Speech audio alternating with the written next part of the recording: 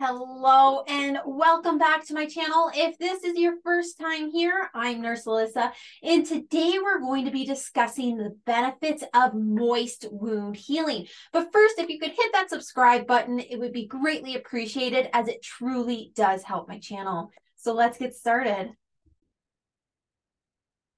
So moist wound healing is the practice of keeping a wound in an optimal moist environment. So I always like to say we want it just like our eyeball. That's how moist we want the surface of a wound to be. This promotes faster healing. Now, research has shown that moist wound healing heals 3 to 5 times faster than wounds that are allowed to dry out. Because I know this is a huge misconception with a lot of people allowing or saying, oh, well, I need to let my wound dry out. But actually, British researcher George D. Winter described the benefits of moist wound healing in the 1960s. Okay, his research demonstrated that a moist wound environment was optimal for wound healing. Then in the 1970s and 80s, moist wound healing then became the standard practice.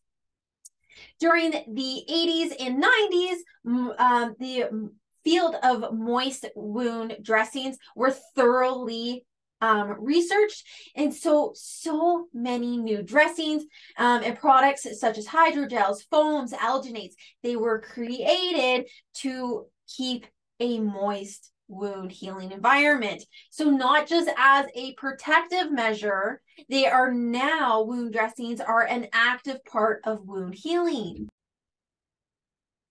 So what are the benefits of moist wound healing? So as we heard in previous slides, it heals a wound 3 to 5 times quicker, but there's so many benefits. So I have included some of the most beneficial for moist wound healing here.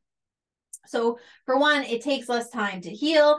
Keratinocytes, so there's cells that have to get across the wound to actually heal it. So what happens is these cells, if it's not a moist wound environment, it can't get across the top of the wound. So what they have to do is burrow to where there's a moist environment, and that's when they can actually move forward. So when we have a moist wound bed, these cells can get across the top of the wound bed to actually heal it.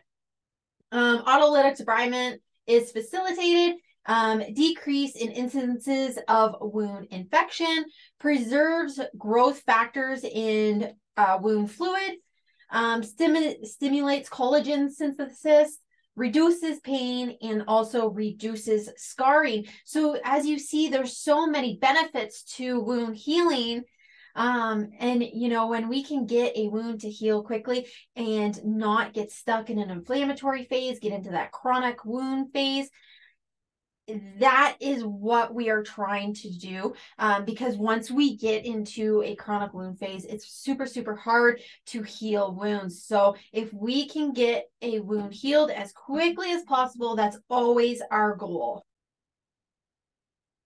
So as you can see, moist wound healing is so super important for the outcome of the wound. The quickest healing process is always the best choice. So moist wound healing, that's what we always want to use.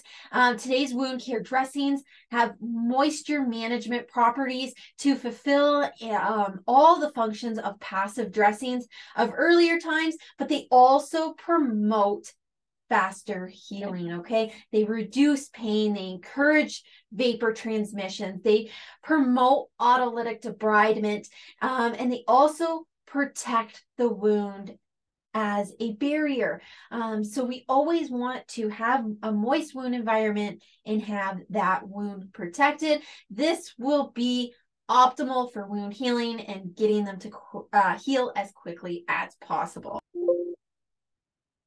So I hope this video gave you a better understanding of why we use a moist wound healing environment and why you should use it for your daily practice, or if you are trying to heal a wound on your own. That is why we use moist wound healing instead of letting a wound air out or dry out. Okay, but that's all I have for this video, guys. I hope to see you in my next one. Bye for now.